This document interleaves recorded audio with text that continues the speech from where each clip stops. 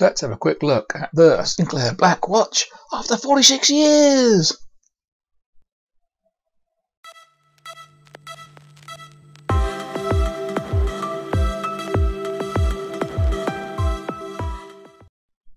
Well, as a spotty 16-year-old in January of 1976, I went down the local newsagent and got a copy of Practical Electronics, as I did every month.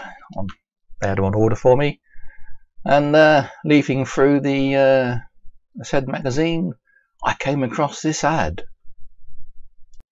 And this ad was for, like, the Holy Grail, a digital watch that you could afford almost, and build it yourself, what could be more fun?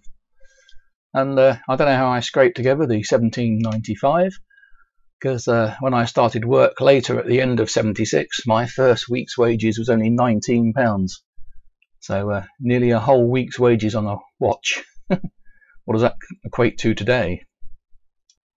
Well, microphone problems again. So this is me, voiceover man.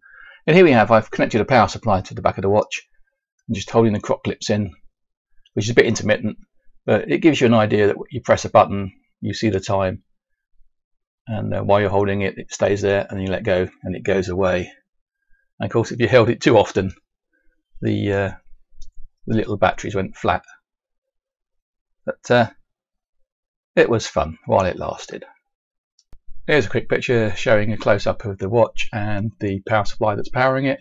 3 volts, it's drawing about 2 milliamps, which is about what the lowest power supply reads.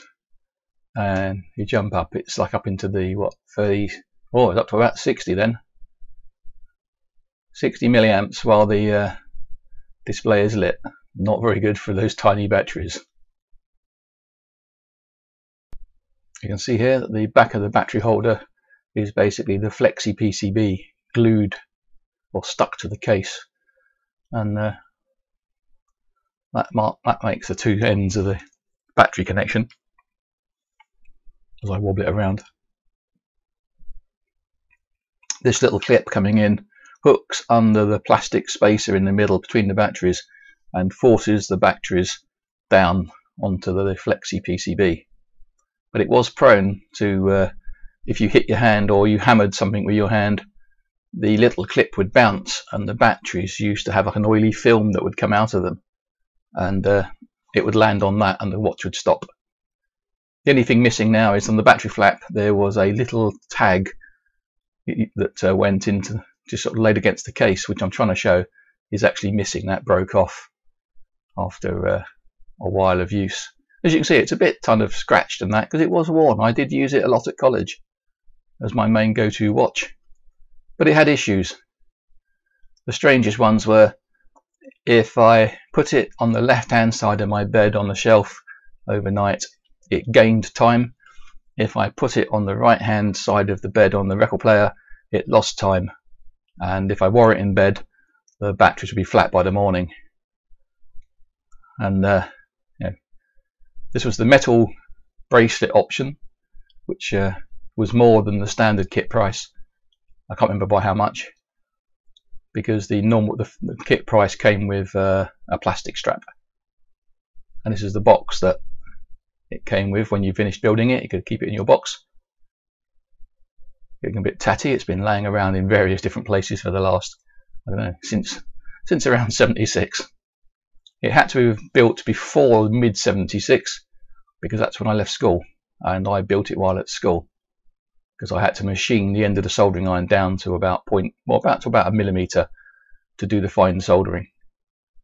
And look, I've still got the original Sinclair digital watch pamphlet or operation manual. So after all these years, it's managed to hang around the watch, and unfortunately as a youngster I wrote inside it. So here it is,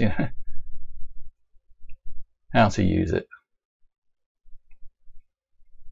It's looking good. So there you have it. A quick look at the Sinclair Black Watch from 1976. If you like what you see, hit the subscribe button, click the bell, hit, bash the hell out of the like button, bash the hell out of everything. comment. Can't comment enough. Look at that hard cop case.